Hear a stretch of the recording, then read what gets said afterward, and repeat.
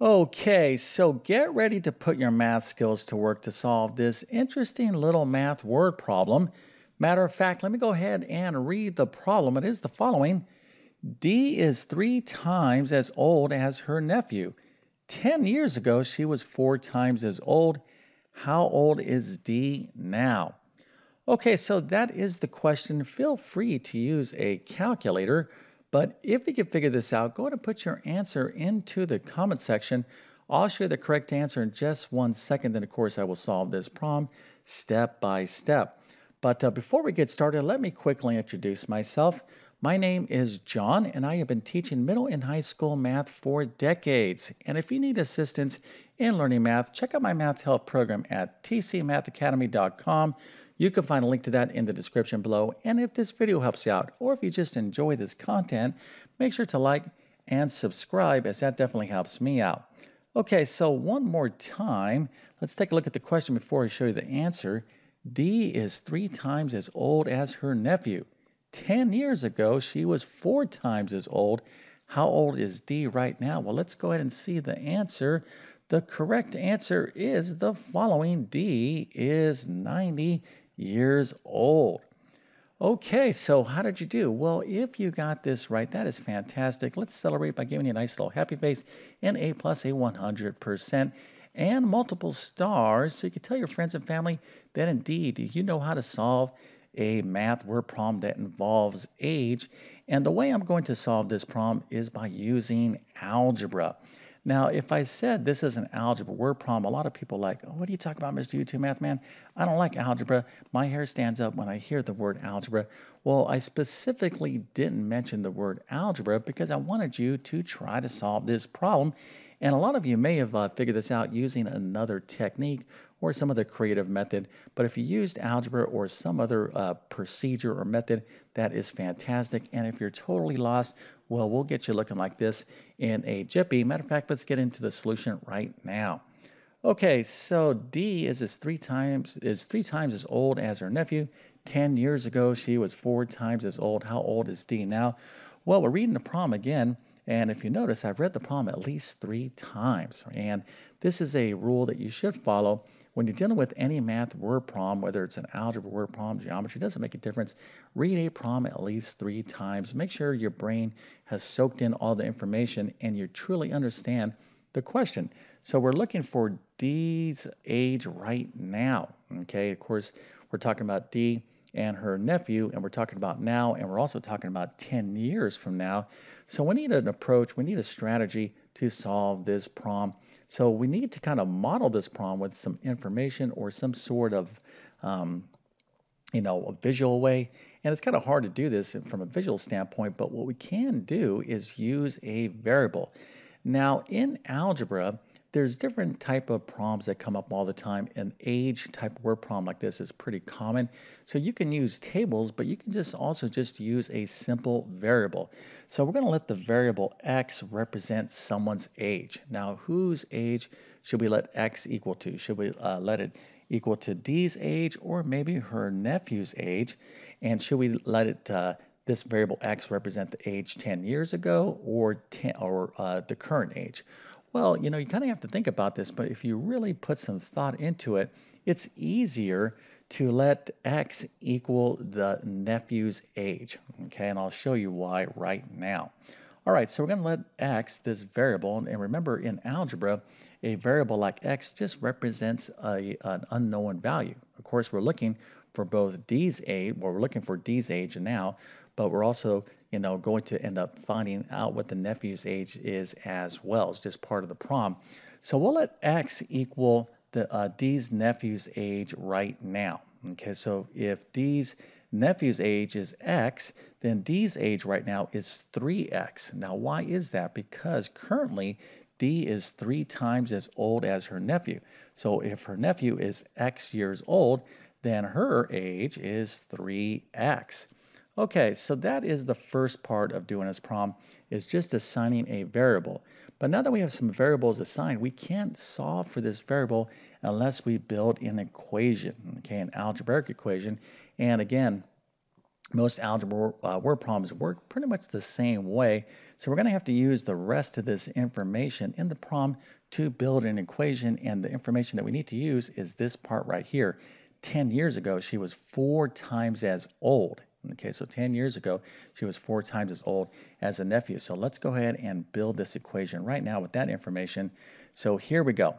All right, so remember, D's current age is 3x, okay?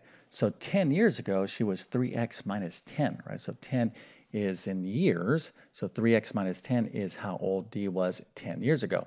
Now, how old was the nephew 10 years ago? Well, remember, the nephew's age currently is x. So 10 years ago, he was x minus 10, okay? But remember, the problem says, let's go back to the problem. That's why you have to continue to reread these problems. So 10 years ago, she was 4 times as old. Okay, so D was 4 times as old. So let's go back over to the problem. So whatever the nephew's age was 10 years ago, if we multiply that by 4, okay, that's going to be her age 10 years ago. All right, so this can be a little bit confusing, but this is why you have to practice solving word problems. So if you were totally confused, if you're like, Mr. YouTube Math Man, you know, I'm very bad at solving math word problems, but don't get discouraged. What you have to do is practice, practice, practice, and you know, with time, you'll get the hang of this. But really what you need to have is the skills to actually apply, you know, the algebraic skills, and just kind of state it that way, to solve these equations. So here we have this equation, 3x minus 10 is equal to 4x minus 10. So we need to now be able to solve this equation. So hopefully you know how to do that. Of course, I'll show you exactly how to do this, but first I'm going to show you this, which is a simple request to have you subscribe to my YouTube channel. I definitely need your support to continue to do these videos. I love teaching math, and right now it's not looking so good in the world. You know, I continue to read, and maybe you've seen these reports as well, is that math proficiency is going down, down, down. That's not good, okay? Because really the demand to you know, have analytical and technical skills, which of course, you know, involve mathematics, is only going up. All right, so I'm trying to do my part, and my part is to try to teach math in a clear and understandable and comprehensive way. So please do not give up if you're struggling in math, and if you need help beyond this video in algebra or additional word problems, I have a ton of problems like this on my YouTube channel, but also you can check out my full main math courses. You'll find links to those in the description. And if you're going to subscribe, hit that notification bell as well so you can get my latest videos. Okay, so let's go ahead and finish this problem up. So now we have to focus in on solving this equation right here. All right, so 3x minus 10 is equal to 4 times x minus 10. First things first we have to apply the distributive property right here. So we're going to take this 4, multiply by x, and multiply by 10. Now, if you don't know what I'm doing, you probably want to check out like my Algebra 1 course.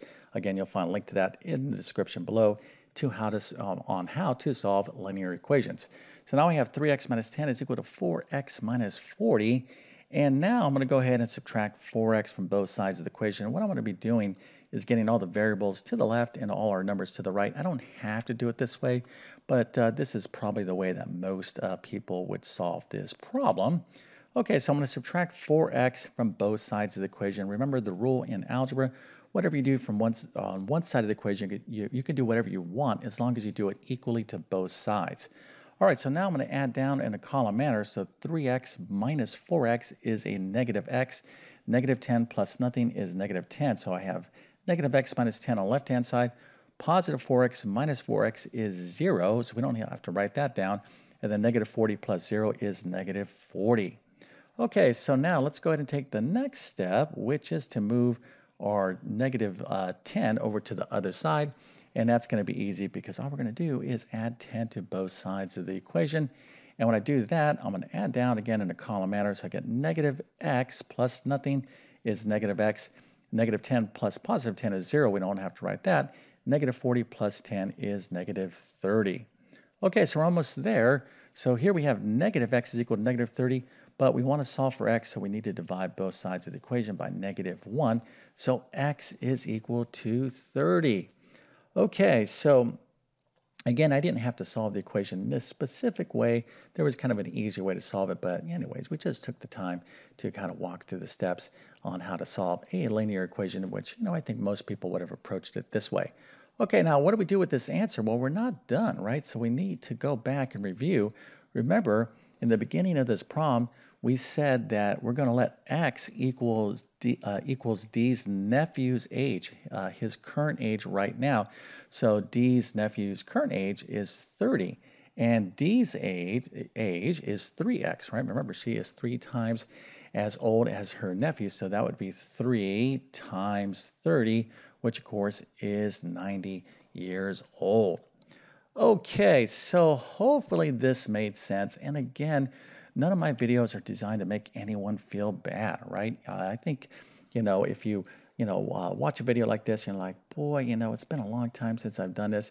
Well, for those of you that have been out of school and are interested in relearning algebra or math, check out my Math Skills Rebuilder course. I'll teach you everything from basic math, algebra, geometry, even some trigonometry, and some basic probability and statistics in that course.